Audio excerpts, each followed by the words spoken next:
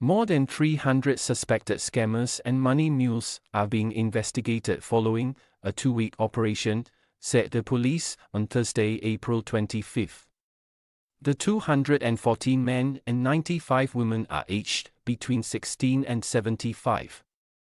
The 309 people are believed to be involved in more than 1,600 scam cases, comprising mainly investment scams, internet love scams, job scams, friend impersonation scams, and e-commerce scams.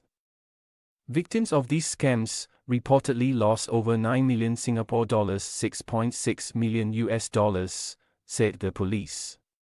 The suspects are being investigated for the alleged offenses of cheating, money laundering, or providing payment services without a license. Those convicted of cheating face up to 10 years jail and a fine.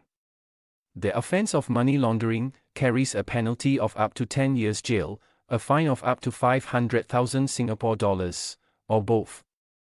If found guilty of providing payment services without a license, offenders face a fine of up to 125,000 Singapore dollars, a jail term of up to 3 years, or both. The island-wide enforcement operation between April 12 and April 25 was conducted by officers from the Commercial Affairs Department and the 7 police land divisions. The police warned that they take a serious stance against anyone who may be involved in scams. To avoid being an accomplice to crimes, members of the public should always reject requests by others to use your bank account or mobile lines, as you will be held accountable if these are linked to crimes. They added.